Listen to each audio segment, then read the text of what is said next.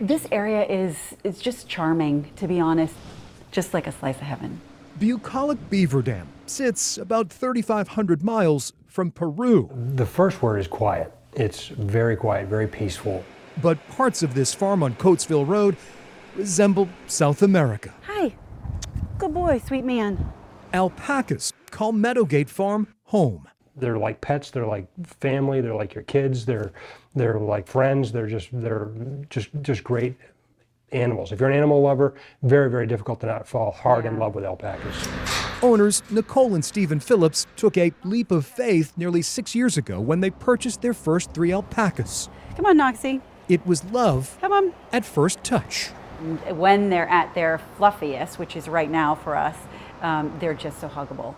Since then, their herd has grown to about 30. They hold nothing back, so they offer up themselves to you completely. The 10-acre Meadowgate farm is a family affair. 2 of the couple's 4 children help manage and show the lovable animals and run the business's social media. We remind ourselves all the time about how blessed we are.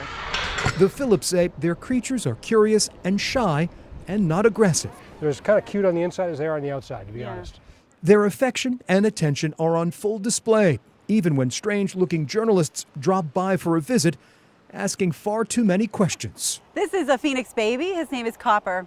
Come on, Vinny. Alpacas can warm your heart and neck. First thing to know about alpaca fiber is that it is warmer and softer and lighter than wool. Each April, the Meadowgate alpacas part with their fiber. On average, an alpaca will give you between 5 and 10 pounds of fiber. After processing, the Phillips create custom items.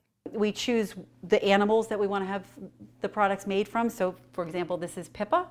This is a Phoenix scarf. And now we have alpacas. And 4 children.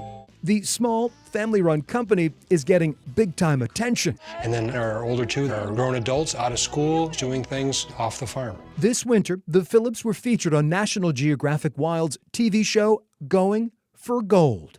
This is a labor of love more than a labor of, financial reward. Steve and Nicole say there's plenty of room at the farm. We'll go down to another barn. Yeah. They're always quick to share their knowledge with people interested in owning this lovable livestock. Sometimes they just want honest advice that will prevent them from making mistakes that we made when you first start out. You can make some really expensive mistakes in this business, and we try to help others not do that. Alpaca farmer was never something they intended for their resume, but Nicole and Steve say their decision just feels right. We know we don't want to get larger. We have room for more animals, but we don't want to grow the herd because then we lose the touch of individual animals. We're more about like sustainability and being environmentally friendly and cautious with our animals. The Phillips family of Beaverdam. There they go. Business owners who say working with their beloved colleagues is sheer joy. Just being able to have it be something that we all do together it's like winning the lottery. It's here at home. It's a beautiful space. So very, very happy with all of it. If you would like to learn more about the alpacas at Meadowgate and their fluffy products, or perhaps tour the farm, I have that information on our show website, WTVR.com. For I Have a Story, I'm Greg McQuaid, CBS 6 News.